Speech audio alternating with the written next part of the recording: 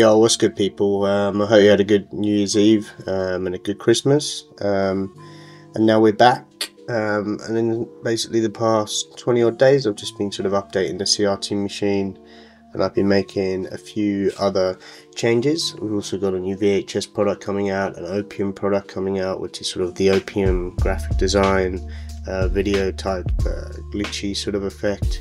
We've got a dither pattern effect coming out. We've just released the Chrome tool, which I'll show you in another tutorial. But yeah, lots of updates. But let's crack into this one. CRT machine's now on version 4, and we've done big changes just to give it that sort of realism and realistic effect that we all know and love. So I'm just going to show you the Squid Games intro and drag our new CRT machine on, and instantly look, I mean, it's very realistic, very true to life, and that looks amazing. I mean, it really does. You've got the scan line effect. If you come to our colors, you can change the colors, the grain power, the image size. We've got the distortion going on, which you can also change.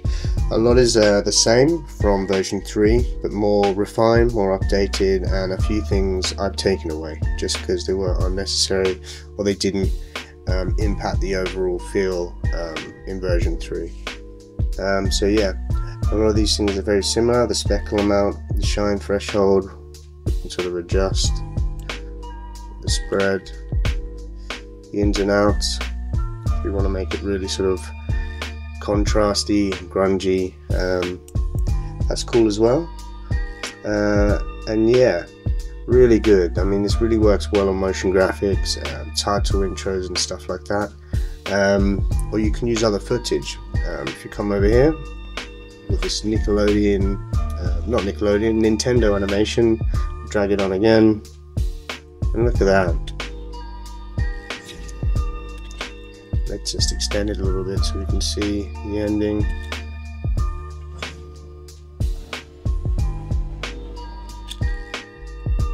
That looks really cool. And the way I've set it up is somewhere in between, so not too contrasty, not too bright, but then not too you know, the opposite essentially.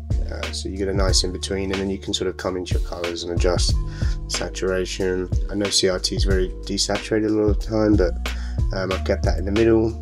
Contrast, the game, all of that stuff that you would usually expect to be able to change is there.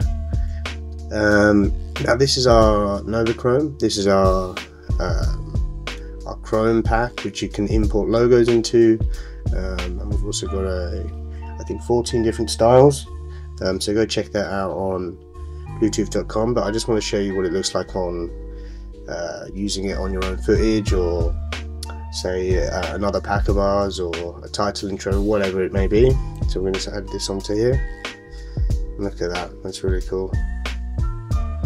So there's very little you have to change straight off. I mean, there's going to be varying and different scenarios, but I think yeah, and you can change the, I mean, if you don't want it, the distortion, and you want to bring this back to 0 and have it flat, not like that, one sec. Just get that correct, like that. And then you can sort of bring this back and have that flat image. You can also now change the pixel size. Actually no, we had that in the last one. You can change the pixel aspect, so you can start to see the pixels stretch. So with the CRT, there's either the long pixel CRTs or the hexagonal shapes or the dots. You can kind of shape and mold those now with these 3 tools, depending on what you want. I mean, this is obviously pushed quite far right here, so we bring this back. Now we've got these sort of diagonal hexagons. And when we zoom in, you can really see the blue, the green, the red, sort of the CRTs, and how it mixes with the background color to push through the brightnesses, and sort of then holds the shadows with the greens and the blues. Oh, the blues and the reds, sorry. And so we want to change this. We can just bring this down. You can change the angle, just reset these. Yeah, so lots you can do and lots to experiment with. If you upgrade, if you push the grain power up as well, you start to get the colored pixels in between. That can look quite cool in music videos, I think, if you really sort of make that grungy CRT old sort of feeling. Yeah, and then there's this other thing where you can sort of use GIFs or older footage. So this is like this GIF I've just found.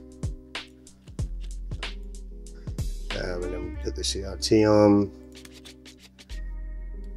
Yeah, sometimes if you put it into, say, a 4:3 or even like a 9:16 timeline and bring it back to 1920 or a 4K timeline, it stretches it and you get this nice distortion.